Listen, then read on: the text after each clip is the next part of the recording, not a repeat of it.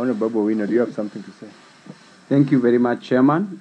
On this matter, I've really seen Honorable Didmus making a thorough presentation on the alternative dispute resolution mechanisms, which involves the inclusion of elders in conflict resolution, which I do agree with, that it is a very viable idea because our court system is so congested. However, there's only one point. In totality, I agree with it, that this bill should pass. The reservation that I have, because you've now invoked my legal knowledge, is that in jurisprudence, there are different schools of thought. There's the natural school of thought, which says that law emanates from the Almighty, from a deity, from the Almighty God, and that law should have morality. And should we have these elders, and at times, you know, Mheshimiwa Didmus, how the elders behave when it comes to conflict resolution. They may be biased, they may take a political angle, they may come up with unjust laws. And from the natural school of thought, it states clearly that law should be just, that an unjust law is not law, as was opined by St. Augustine of Hippo in that natural school of thought, and also St. Thomas Aquinas were the two proponents of the natural school of thought. Then moving very fast, Mheshimiwa Didmus, we have also the positivist. I want to marry these two so that we know where the society will move to.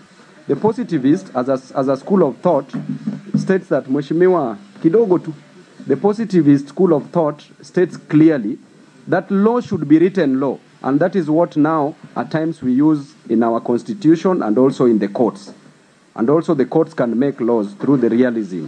That the positivists argue that a law should just be written, and that there need not to be morality as part of a law.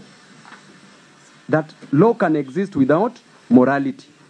Then we remember during Hitler's time, during the Holocaust, when the Nazi Germans were killing the Jew, during that period, it was correct. It was in written laws. The positivist, who is a Hart, HLA Hart professor, said clearly, Babu. just Mheshimiwa, this point is very important and urgent because I don't want these elders to make wrong laws and just terminate people unfairly.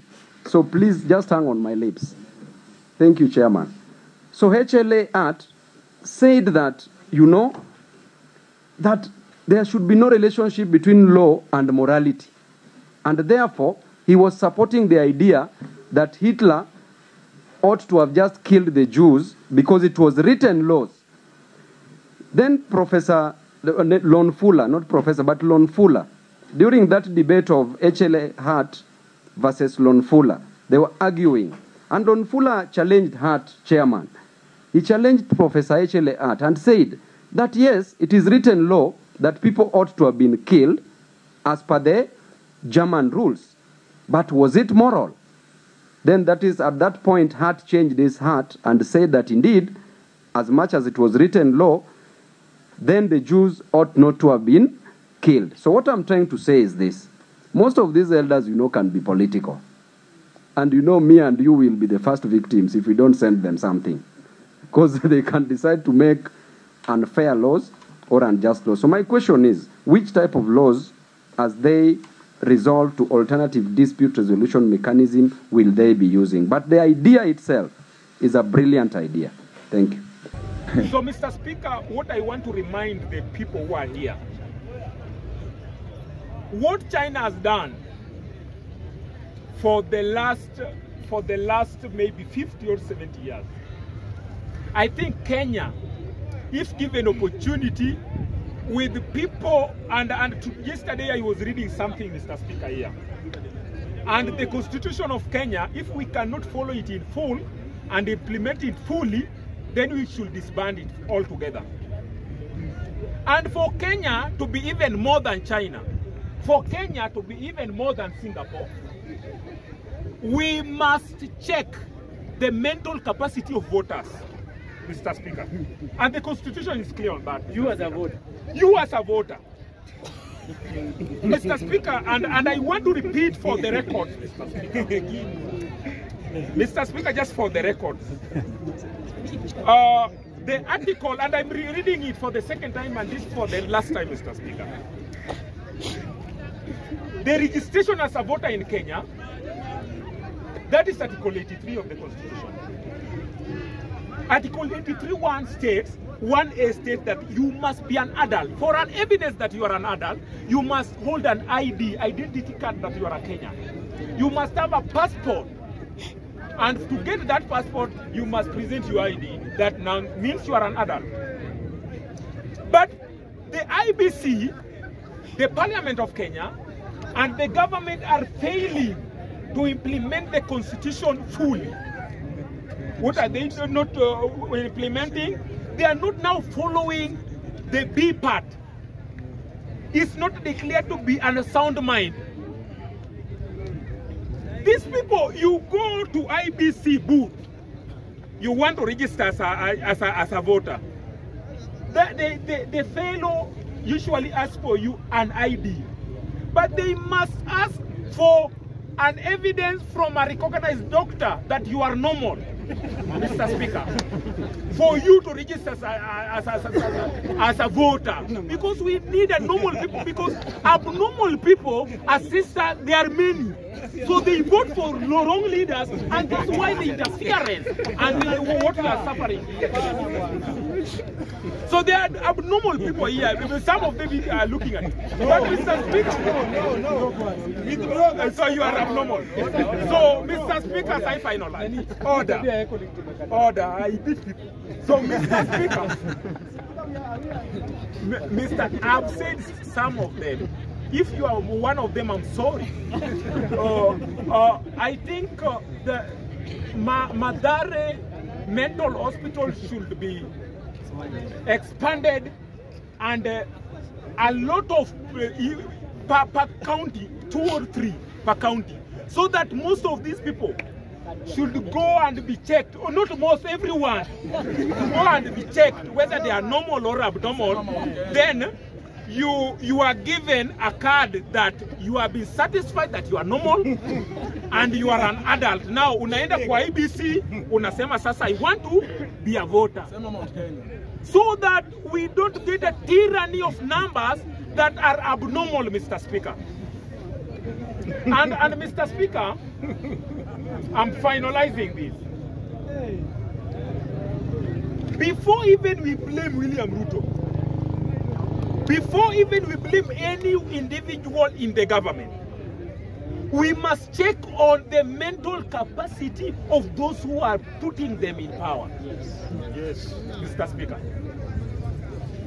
Because I'm looking sometimes during an electioneering period, you listen on how individual is reasoning on question of economy of this republic.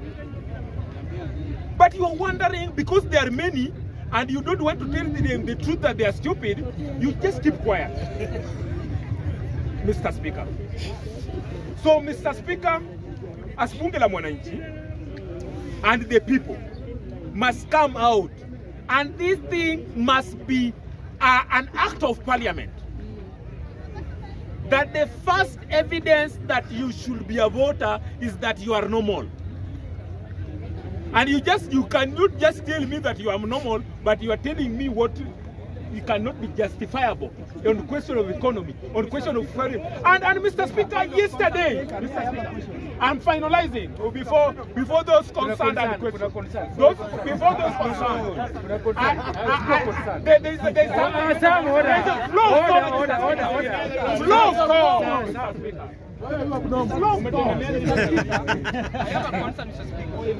Mr. Speaker, some is using the Constitution to justify unsoundness.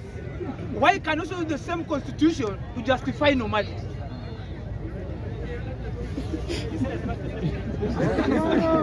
What are you saying? Yes, because Mr. Speaker, himself, Mr. Speaker, is using us, is trying to put it this way, Mr. Speaker. It is the constitution that needs to dictate who is normal and who There is a point and a letter. Mr. Speaker, some is reading the constitution selected. He's not interpreting the constitution the way it's supposed to be. He was to tell us, how to identify this person who is unsound, and how also to look for the normality of this person. He cannot only just use the constitution. On the other hand, is supporting the normality. On the other hand, is also rejecting abnormality. So why are you actually directing us? So what are you saying? You are speaking from both sides, Mr. Speaker. In one side, you are supporting normality. On the other side, is also talking about abnormality, Mr. Speaker. So he's speaking from both sides. Me, from your analysis, Sam is speaking from both sides. Yes, he's not categorical. Thank you. Yes. Let me assist you, sir. Order. Mr. Speaker, To some of you, Member of Parliament, I heard that Member of Parliament is saying when a voter have registered, someone has registered as a voter, the first thing we must do before election, we should take him or her to Madari for a checkup, for a mental check. But what I can tell member on the floor, during campaign period, we are looking for a candidate who is serving a convincing manifesto. When your manifesto are not convincing, even a normal person will not vote for you. Will not vote for you. So, yeah, we are following the manifesto. Man, we don't follow. No, let me tell you. Let me tell you. During campaign period, Ruto really tell people big promises. True or false? Big promises. But the problem is action. Ruto is not acting. When Baba was campaigning, Baba told us we have 6K for those who are for normal Kenyans. True or false? True. So those who followed manifesto of William Samoei Ruto, which were convincing to them, are the people who voted for the president. If we leave out, sijui IBC wamefanya nini, IBC wamefanya nini, Chebukate nini, I think that's the thing. That's always a question. Question. Okay, member, this is the end of this nonsense. So let's go to another matter. Number one, I'm the new speaker. I'm the new speaker.